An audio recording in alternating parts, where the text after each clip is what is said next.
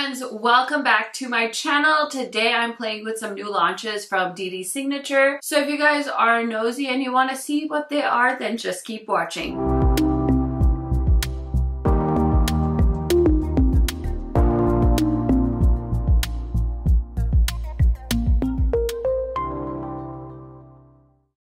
If you guys are new to my channel, welcome. My name is KARENHARRIS. I like to film tan girl friendly makeup videos here on YouTube.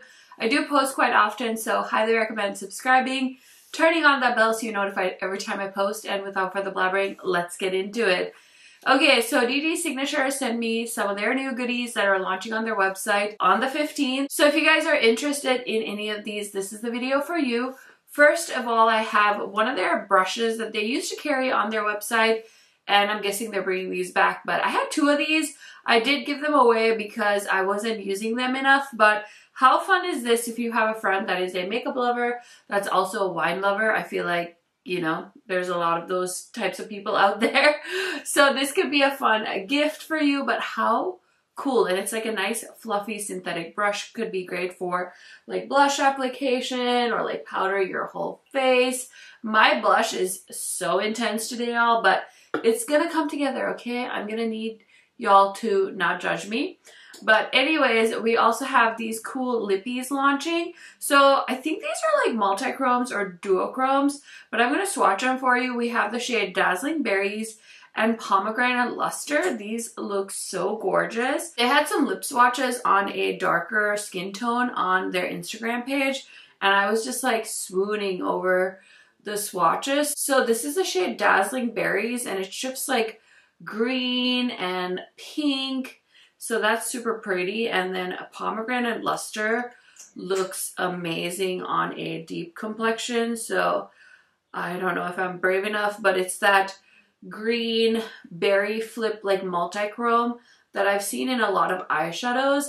I personally don't have a lot of stuff like this that is a lipstick formula, but I am wearing a lip shade, a matte lipstick from Lunar Beauty. This is the shade Abyss from his Siren Sunset line. So I thought that this would pair really well together, but I'm not going to put it on right now. I'm going to wait for my lip to dry. It hasn't quite fully dried down yet, but those are the two lip shades they're launching. Not sure how much these are going to retail for, but I feel like that's kind of a cool product for them. And of course, you know that I have to try any palettes they come out with. So they sent me their new Jingle Bell Ruby eyeshadow palette. And I did film some close-ups and swatches for you guys to see. So this is a beautiful holiday themed palette. It's got some reds, it's got some greens, but it looks very vibrant. Absolutely stunning on deep skin tone, which I love. So if you're in the market for something festive, this might be it for you. So there's 12 pans. There's 6 high intensity duochrome shades, 6 buildable high quality matte shades, and this is priced at $32 USD, which I think is a great price point for all of these colors. You can also use a code if you'd like. I have one, it's KHMAKEUP.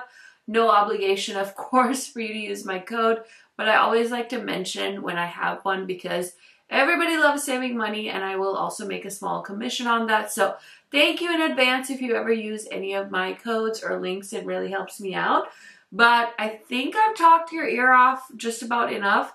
Let's go ahead and dive into a look. So my last video was with the Bella Beaute Bar Jeweled palette, and I did a green, blue, and a red purple look. So I kind of want to do something different, but I swatched this palette and the greens are like totally calling to me. So I'm going to do a green eye look, even though I have a red kind of sweater on, and I'm probably going to go out to dinner later, but I feel like that's going to be fun. Like a green eye look works with everything in my opinion. So I did my makeup kind of more in berry tones because I thought the green would be a nice contrast. So yeah, I'm going to start off with this shade called Santa's Tree. It's the dark green shade, and we're just going to put that on the outer corner. So there's some beautiful matte greens in this palette, and I just want to start off with kind of the darkest looking green.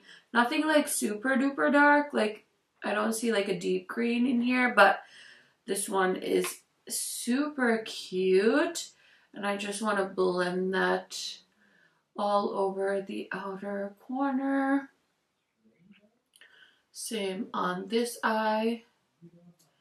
I've never had a problem with Dede's eyeshadow formulas, and this one seems to be working just as well as any other time I've tried her eyeshadow, so I'm just very happy about that.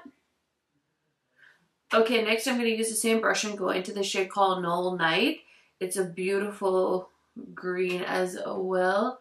I love shades like this. Okay, so that shade in the pan looks very different, but on the eyes, they don't really look that much different. It almost looks like I'm blending the same shade all over the crease. So I'm going to go into Bright Ruby. That's an interesting name for a green eyeshadow, but I'm going to use that in the crease instead, starting in the inner corner and blending it into that shade called Santa's Tree. Kind of bummed that those two shades look so similar on my eyelids because it just looks like I put the same green all over the lid. So I might actually have to dip into a red or like a burgundy shade from this palette just to kind of create some contrast, because you know a bee loves her contrast. So I'm just trying to blend. And I think for my lid shade, I really loved the look of Crispy Holiday, but this shade called Crispy Tree was also stunning. They're all so beautiful. Maybe I can use all three of these shades and just kind of layer them in bits. So let's try that and see. So I'm going to grab a flat brush and I'm going to start off with Crispy Tree, which is such a pretty teal shade, and I'm going to give it a little spray as always, starting on the outer corner. I'm just going to kind of stick that right there on the very edge. How beautiful is that? I love Dede's metallic shadows.